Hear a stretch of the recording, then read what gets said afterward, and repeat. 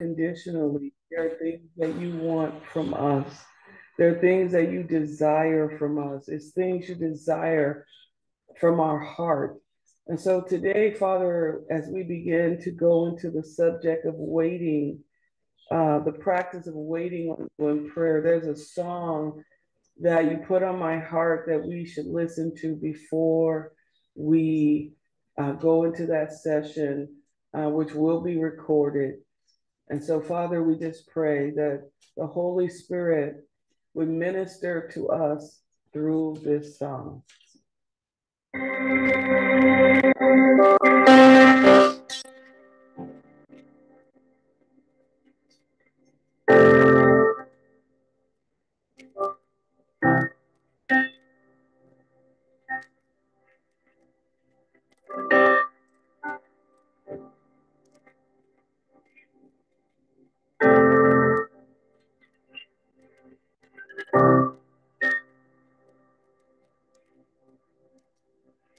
Caught up in your presence, I just want to sit at your feet. I'm caught up in this world, never want.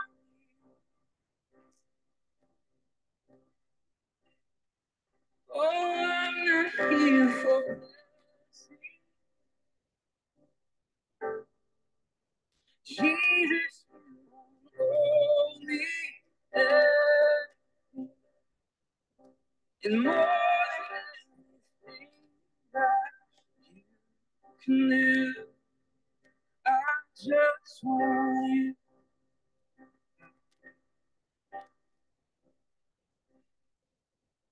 Oh, I'm sorry, and I've just gone through the motions. I'm sorry, and I'll just sing another song.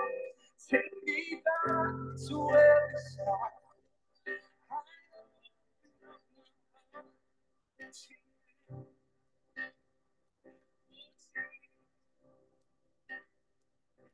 Oh, I'm sorry, and I've come with my agenda. I'm sorry, and I forgot the only love. Take me back to where we started. I open up my heart to you. I'm caught up in your presence.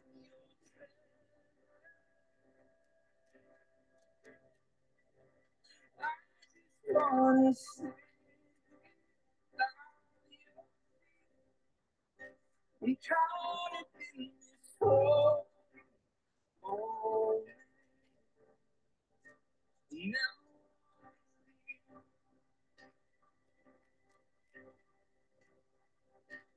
I'm not here for blessing. Jesus, you don't owe me anything more than anything that you can. I just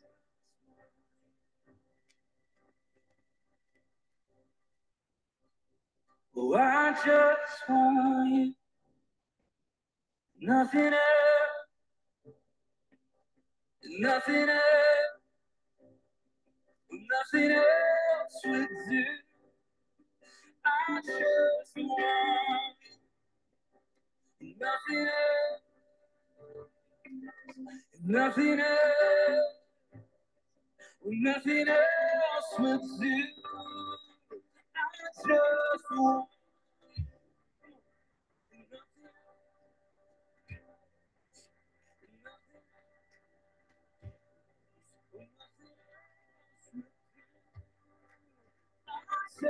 you, nothing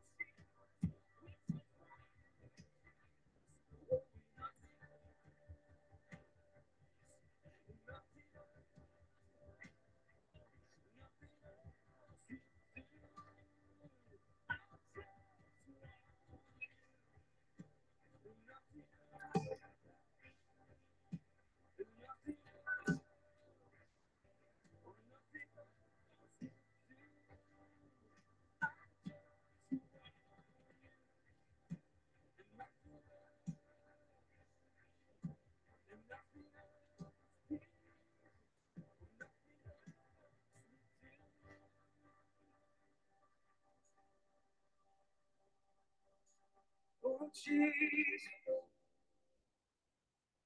we're coming back to what really matters.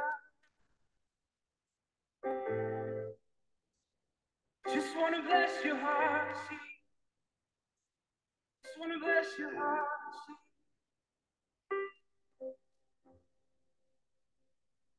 You're all that matters, Jesus. You're all that matters, Jesus. Coming back to what really matters.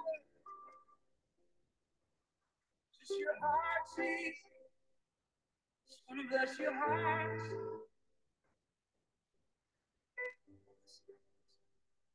I just want you. Nothing else. Nothing else. Nothing else.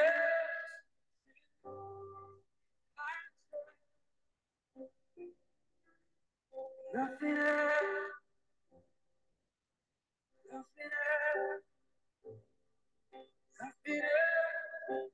We give you our hearts. I just want you. Oh, nothing else. Nothing else. Nothing else will do. I just want you. Oh, nothing else. Yeah.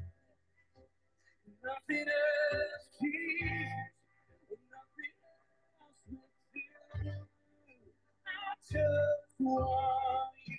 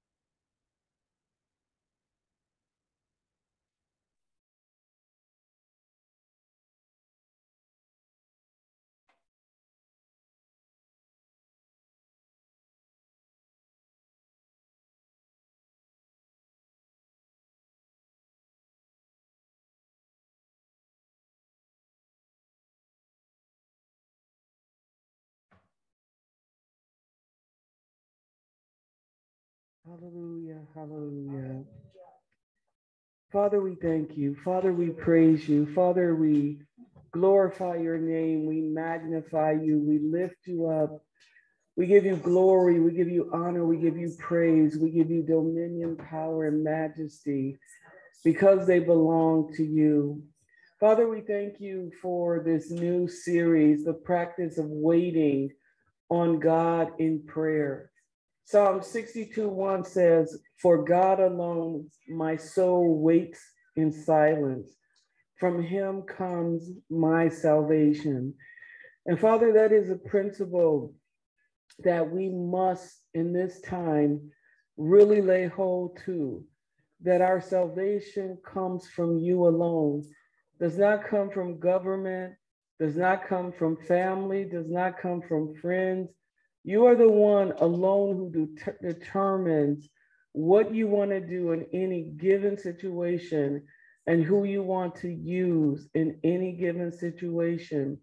And so, Father, we pray that even as we start on this series, that God, our soul would truly begin to know that its salvation comes from you.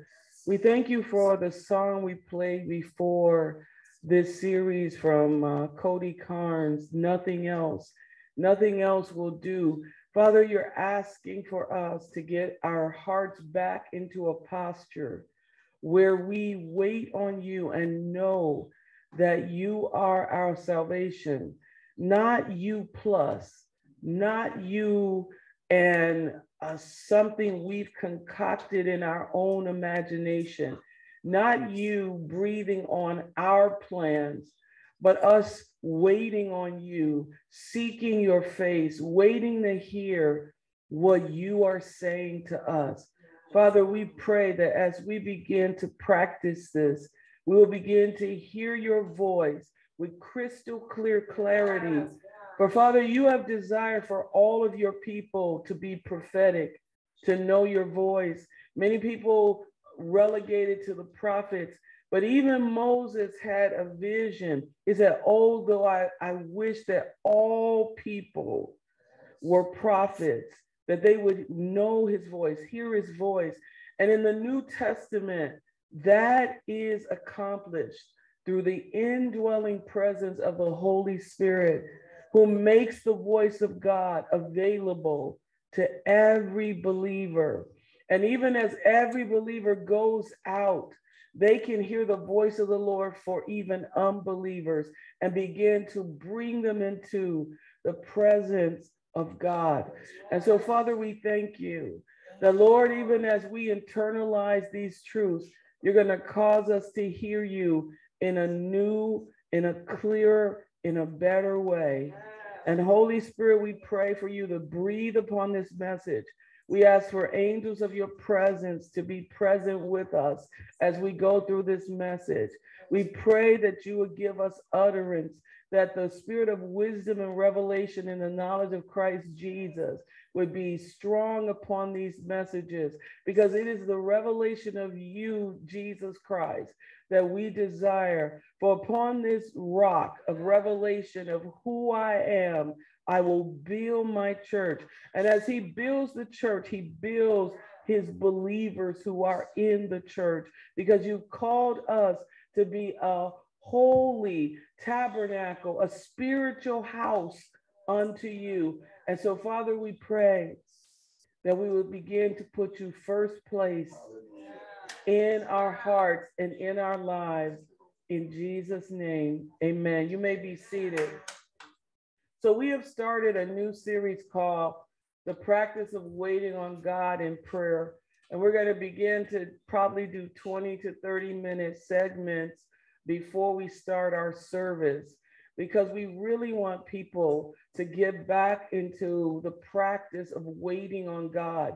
Waiting on God is probably one of the hardest things for flesh to do, because even when we begin to wait on God, everything that we forgot to do, everything that we want to do, everything comes up in our viewpoint. And we always make an excuse that that thing is more important than being still before God. And God wants to begin to teach us again to be still and to know that I am God, that I know your prayer requests. I know what you have need of, but sometimes I want to give my agenda to you. As you wait on me, I prioritize what is important, because what is important to you may not be what's important to me. But if we dialogue and you listen and you hear my voice, you will know what is most important, even in your own life. For God alone, my soul waits in silence. From him comes my salvation. Psalm 62:1. Hallelujah. Hallelujah. Hallelujah. So waiting on God is a response that God has placed in the design of all of his creation. From the creation of Adam and Eve, and for all creation, God has designed waiting on him to be a key component of how we relate to him. Many people, because God has gifted us with gifts, He's gifted us with intellect, He's gifted us with talents, He's gifted us with technology. A lot of times we replace Him with the things that He gifted us with. But the Creator is not to be substituted for the gifts that He's given. He has truly gifted the nations of the earth, some more than others. But a people who find that God is the source of their salvation, no matter where they are, they will begin to ascend above. Whether you're in Africa, Asia, India, no matter where you are on the planet, when God becomes the source of your salvation, you will find Him and you will find your salvation. So Psalms 104, 24 to 29 shows us how God in creation set up a system for creation to wait on Him. It says, "O Lord, how many and varied are your works. In wisdom you have made them all. The earth is full of your riches and your creatures. There is the sea great and broad, in which are swarms without number, creatures both small and great. There are the ships of the sea, sail, and Leviathan, the sea monster, which you have formed to play there. They all wait for you." They all wait for you to give them their food in its appointed season. You give it to them, they gather it up, you open your hand, they are filled and satisfied with good things. You hide your face, they are dismayed. You take away their breath, they die and return to their dust. Now, if God has created a system of waiting for even the creation, how much more for man? And you can see it in this, that if God were to hide His face from us, we would be dismayed. If He were to take away our breath, we would die and return to the dust. That is how dependent we are on God. No matter how much we think we have, no matter how many degrees we have, no matter how many achievements we have made, there is still a dependency upon God. Even when men store up things, you know, the scripture talks about the man who has all these things in his storehouse, but he doesn't know that his soul is required of him that night, because God alone is the one who controls our life. No matter how sophisticated we get, no matter how much we harvest organs and try to extend our life, it's ultimately God who controls our breath. So Andrew Murray, who is a old Scottish, I believe he's Scottish, he is a theologian and a person who really practiced the presence of God. He's a prolific writer, and he talks about waiting on God. He has many books about it. But he says what the universe and the animal creation do unconsciously, God's people are to do intelligently and voluntarily. So creation is a picture. God shows us many of His handiworks in creation. He says even they speak. They have a breath. His creation has a breath that speaks so much. And that even if you don't know God, through His creation, you should get an impression of Him, because they speak of a God, of an intelligent designer. They used to have intelligent design, and then they kind of quashed that. But there is somebody greater than us who created us and who is watching over us, who holds the world by the word of His power. And so we have to make a choice to wait on Him, not think we can do everything in our own strength, and not just go to Him when we give Him a list of things. We go into prayer and we submit him our agenda. But do we ever ask God, what is your agenda? What do you want me to do for you? Because you created me to give you glory. So if there's something that you want me to do, how will I know it except I wait on him to hear what he is saying? So Psalm 62, which I have quoted, says, "For God alone, my soul waits in silence. From him comes my salvation." It is a journey of dependence upon God. God created us to be dependent upon him. If we go to Adam and Eve, where he used to have the conferences and the communications with him in the cool of the day, it was his desire to have a communion with them, fellowship with him. God never just created man and said, go. No, he created man and said, come, so that he could dialogue with man and share his secrets of governance. That's why we have a crazy government, because man has not known or acquired from God the secret to governance that brings about peace, that brings about stability, that brings about good. We have a government that follows the world system, which then acquires wealth, greed, covetousness, instability, debt. But there's a better way. And we could find it if men and women would take the time to wait on God and to begin to seek his face for wisdom, because all the treasures of wisdom and knowledge are found in Christ Jesus. We can access them. People read that and say, okay, they're all in him, but how do I access them? Through prayer and waiting on him through the Holy Spirit, because it's the Holy Spirit who takes from Jesus and gives to us.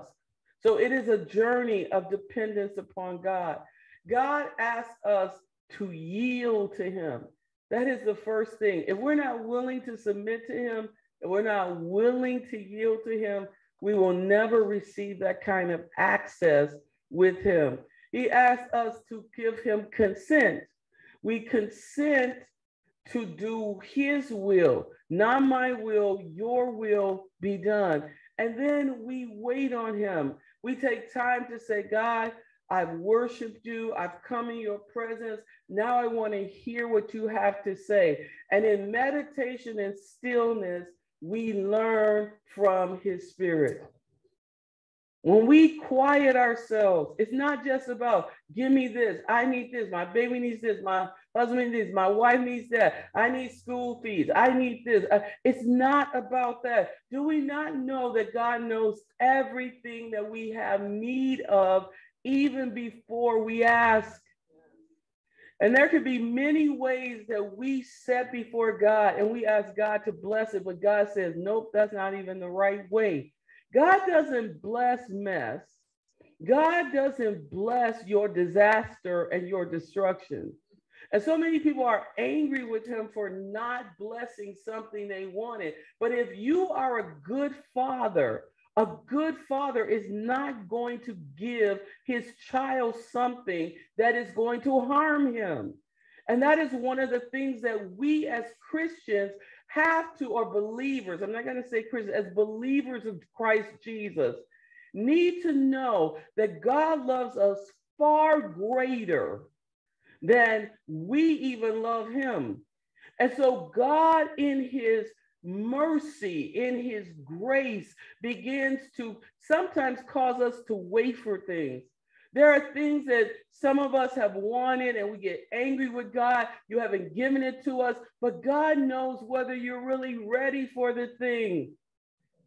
Many times we're not even ready for what God, for what we're asking God. And God sees all the way through to the future, knows that you're not equipped to handle what is around the corner. And we're angry with him, but he's saying, I'm not going to put my child in danger until you have built capacity to be ready for what is going to confront you.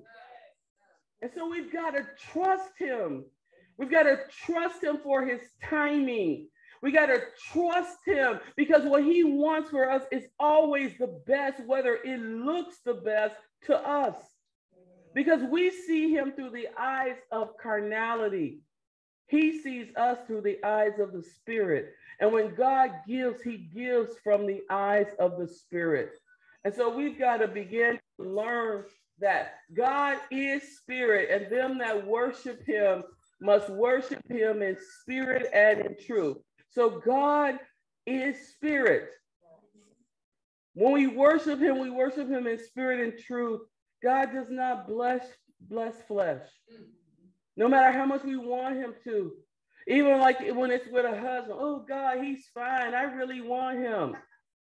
God not looking at fine. God looking at his heart. God looking at his attitude toward him. God looking at whether he will be someone who abuses you. But you looking at fine. And when God, you get mad with him, but then go ahead and do what you do. And then later on, when all that stuff starts to come to fruition, then you're like, oh, I should have listened to God.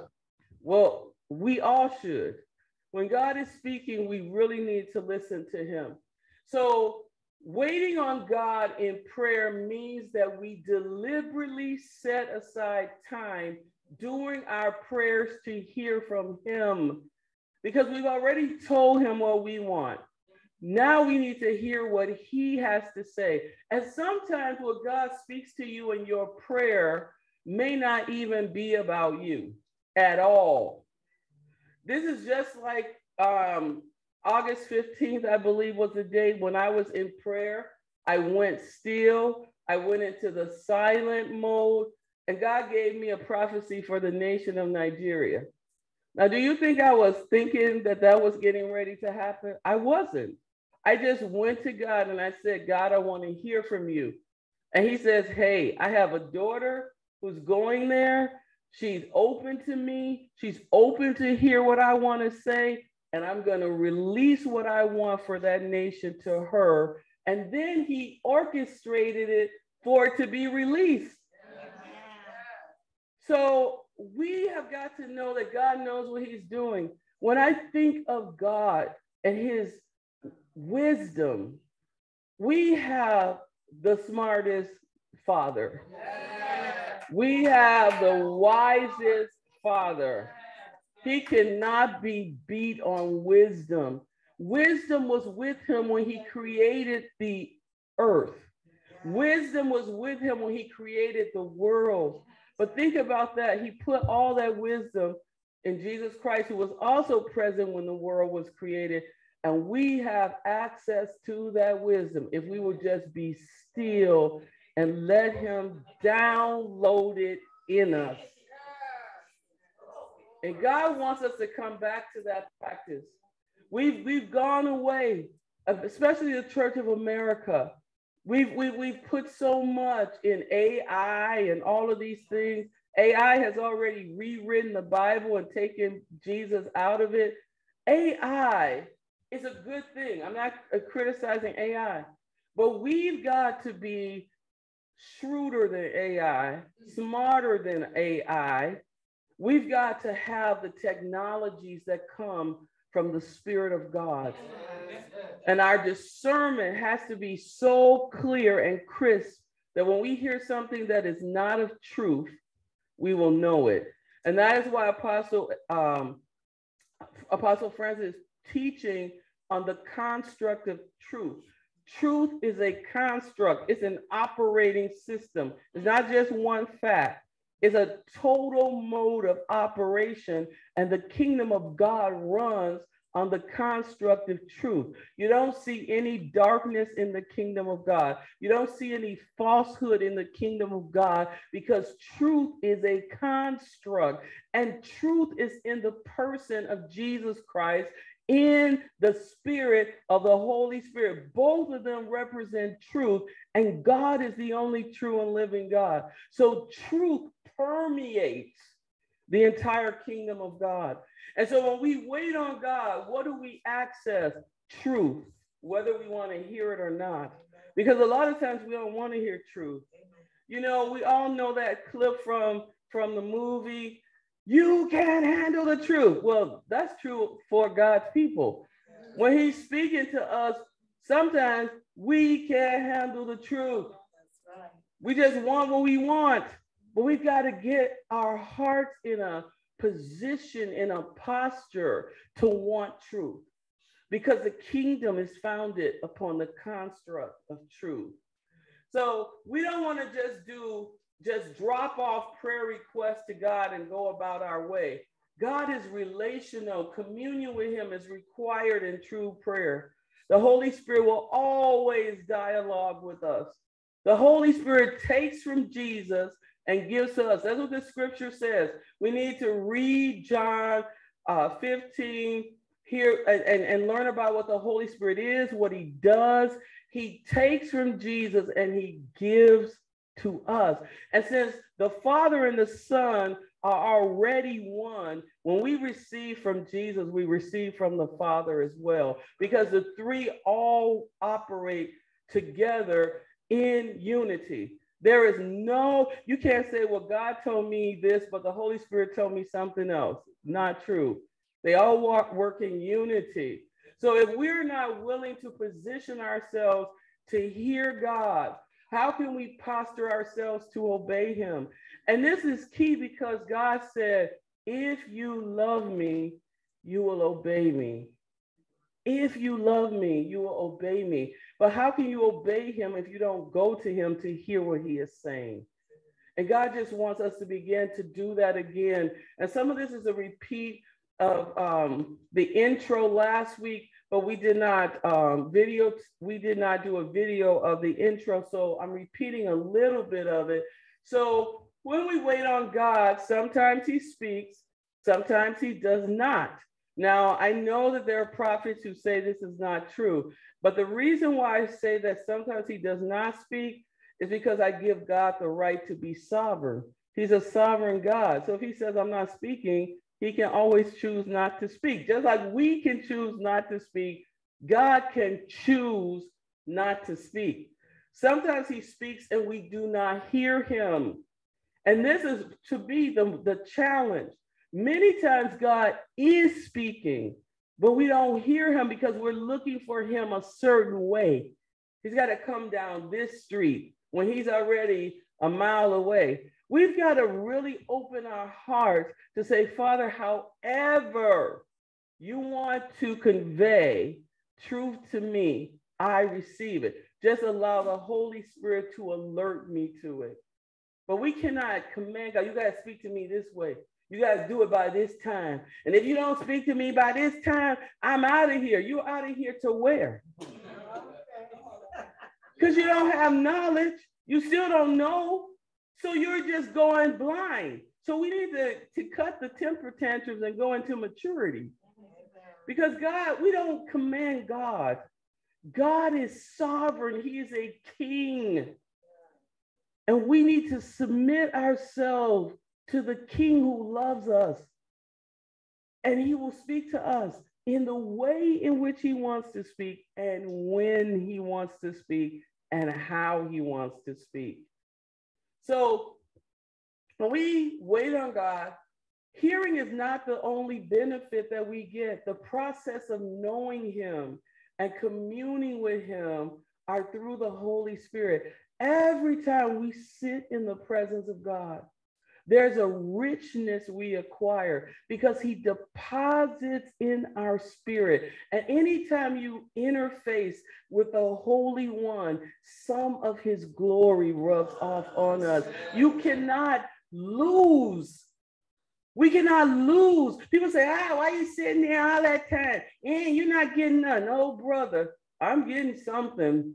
And it will rise up in me on the day that I need it, when holy boldness comes up to a situation that I may not have thought of. God is always preparing us. When we yield to him, when we submit to him, we never lose.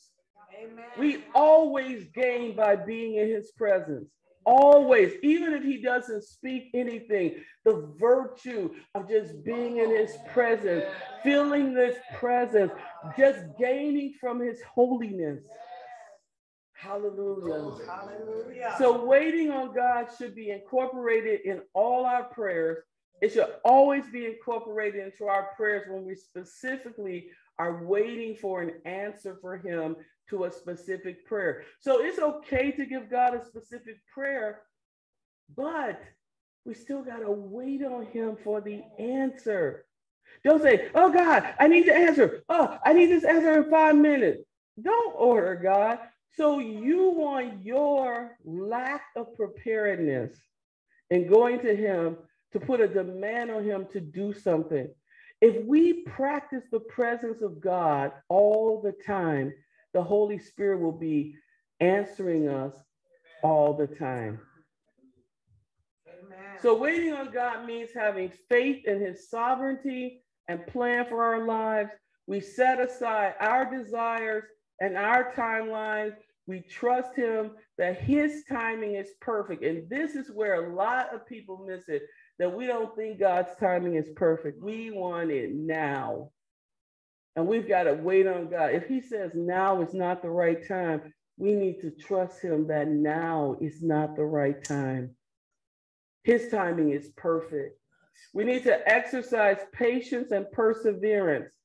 We need to treasure the reward of a deeper relationship with God. We are in a season where a little dab will not do you. We need to be hearing God on a large scale for everything that's going on in our lives, in our community, on our jobs. We need to be hearing him. And we need to be sensitive enough when he wants to speak through us to someone else. This is something that happened to Francis and I on yesterday. We went out to eat, and we were just led to go to a little lake that we used to go to, just to drive by because it was so pretty yesterday. And so we saw a couple there with a cute little dog named Sugar, his little Chihuahua. And we sat down, and the guy was very friendly. We can't be religious in our approach. He had tattoos, but his spirit, man, was so tender. And he was, you could just tell something about this guy. He was just really, it just was something different about him. So Francis and I sat down on a bench for a minute, and I said, Francis, I believe the Lord wants me to pray for him, which is not something I do a lot in public.